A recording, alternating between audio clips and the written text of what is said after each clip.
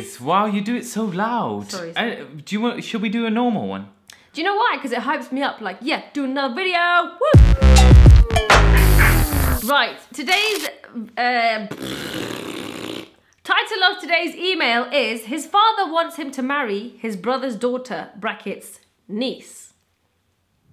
What? Just a little background for you. I am Pakistani based in the US. Last year, my sister got married in Pakistan to a very decent family, mashallah. Before she got married, I heard about my brother-in-law's nephew who lived in Canada to complete his bachelor in business. I saw him at my sister's wedding but never had a conversation with him. Days after my sister's marriage, she told me that she had a proposal for me, which was his. My aunt actually knows about his proposal.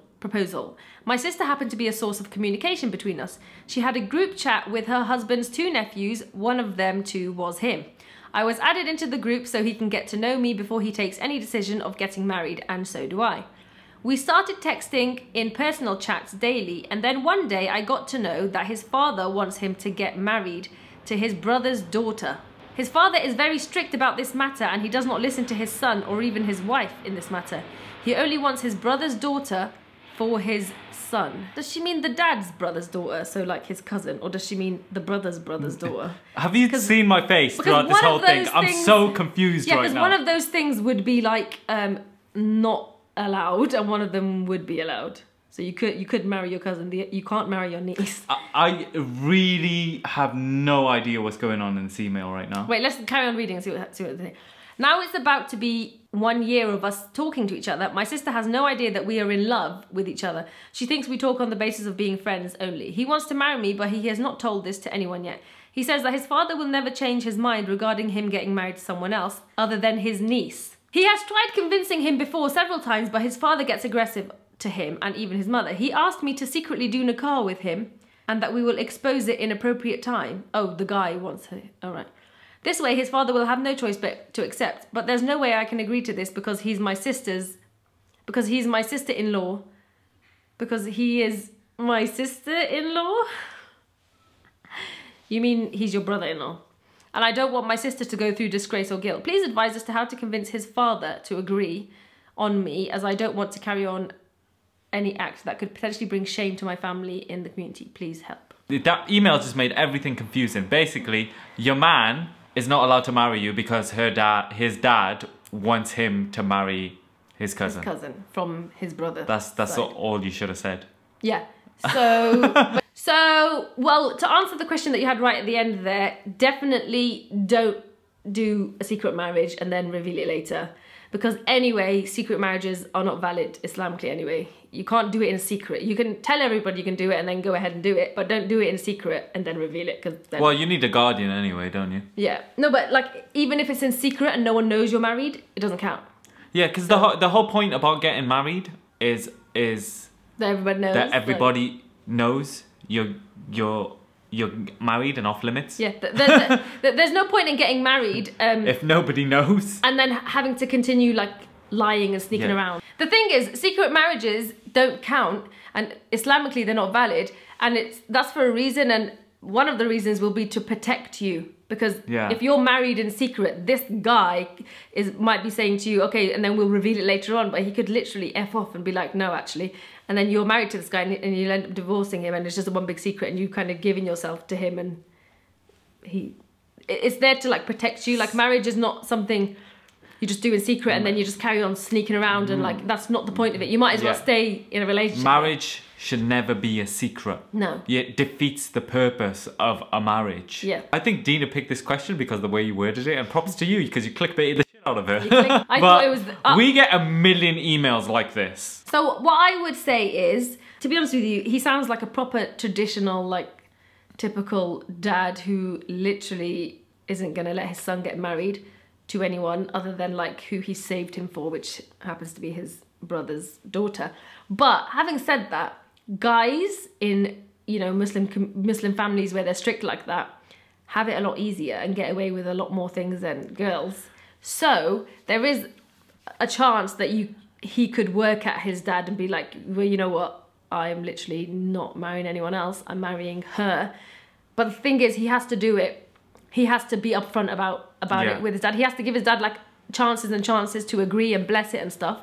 And then if he doesn't and he still insists, he can literally just say to his dad, you know what, Dad, I am marrying this girl with or without your support, kind of thing. And then if it was the other way around and it was you that was getting shit from your dad, then this will be a whole other video.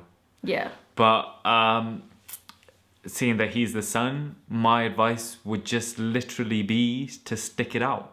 That's literally it. Because I'll be honest, my dad was against this happening. Not to the extent that he got aggressive, because... Well, his dad hasn't got aggressive either, but... But the thing is, right, who knows, maybe he will get aggressive, but, no offense, Dad, but if you were to get aggressive, yeah, do you know what I mean? Okay, he's your dad and everything, but what are you going to do? Okay, I'm very scared. You know what I mean? Yeah, I mean, you're not saying you're going to hit your dad, but no, you're I'm not saying I'm going to hit my dad. I'm just going to be like, no, you're hitting me. Please stop. Can you stop it? You know what I mean? Like, well, the thing is, I'm saying for you, it's your mum. I'm pretty sure this guy's not scared of a beating from his dad. Yeah, he's not scared. You wouldn't be scared. Yeah. Even 4 years ago when we were trying to get married, like, you wouldn't have been scared about getting a beating. It's more about like the arguments that it might cause and the awkwardness in the family, how, because it really does affect families, this kind of thing.